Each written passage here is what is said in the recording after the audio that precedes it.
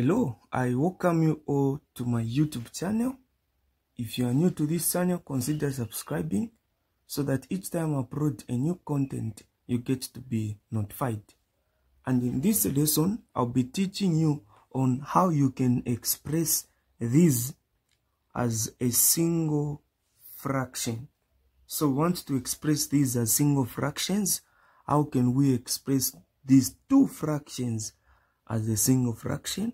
And how you can express these two as a single fraction. So I'm going to start with these. These are important questions that get to come in your exams. So the first thing you need to do is to find the denominator. How can you find the denominator of these two? So the denominator of these two, these are different. So you cannot find one factor. So since they are different, you just bring them down. You say 2x minus 1, x plus 2. You do this. Then you start now by dividing. You say this one into that. These are going to cancel. You are going to remain with this part. This part multiplied by what is on top? 3 multiplied by x plus 2. Then you say minus what? There is a 4 there. Then you do this. You know that x plus 2 into these two. X plus 2 cancel out. You are going to remain with this, which is 2x minus 1. This is what you need to do. Some people will tell you that when you just find the common denominator, which is these two, you bring them down.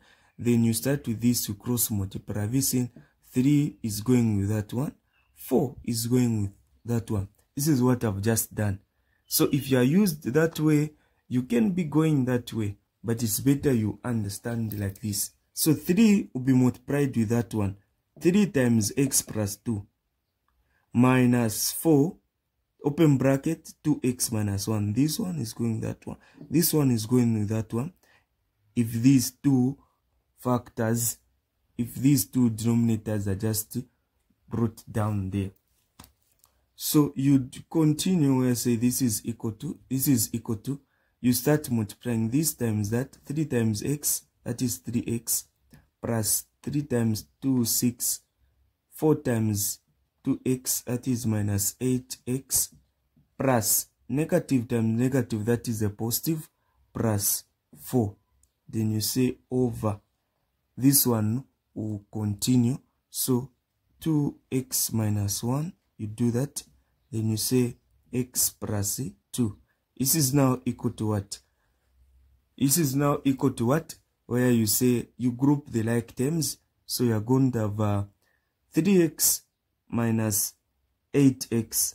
3 minus 8, that is negative 5x. 6 plus 4. So 6 here, the sign is positive there. So plus 4, that is plus 10. You do that. Over what? Over 2x minus 1, x plus 2, like this. This is the answer that you get. So this is our answer for the first one. These are the procedures that you need to do. So make sure you understand this. You understand this very well.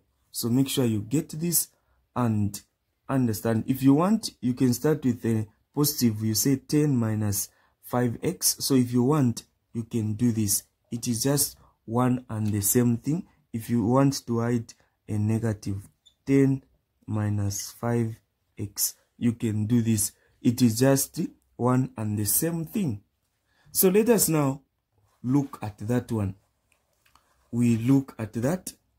So we've got this second one now. You find the lowest common denominator. What is the lowest common denominator there? This is 3 and 2. Which number can 3 and 2 go into without leaving any remainder? Smallest number. So the smallest number is a 6. You put, so 6 is the lowest common denominator according to this question. So 3 into 6, it is 2. 2 times what is on top? 2 times x minus 1. You say plus. What is 2 into 6? It is 3. 3 times what is on top? 3 times what is on top? X minus 3. This is what you get to do.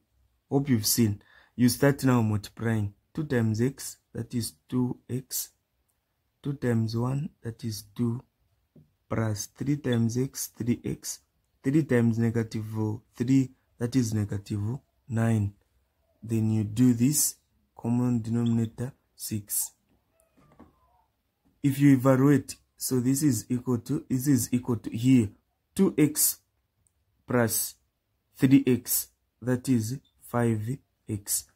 Negative 2 minus 9, that is negative 11. Then you say over what? Over 6. This is your answer. So this is what you need to do. These are the procedures that you have to do for you to answer such a question in an exam. Hope this has helped you to know how to express fractions as single fractions. Thank you so much.